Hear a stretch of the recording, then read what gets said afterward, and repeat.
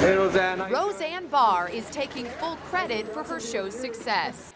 Back in the 1990s, Roseanne was such a cultural icon, 2 TV movies were made about her life. Most of the action in the Roseanne reboot still takes place in the family's living room, with that old plaid couch as the centerpiece.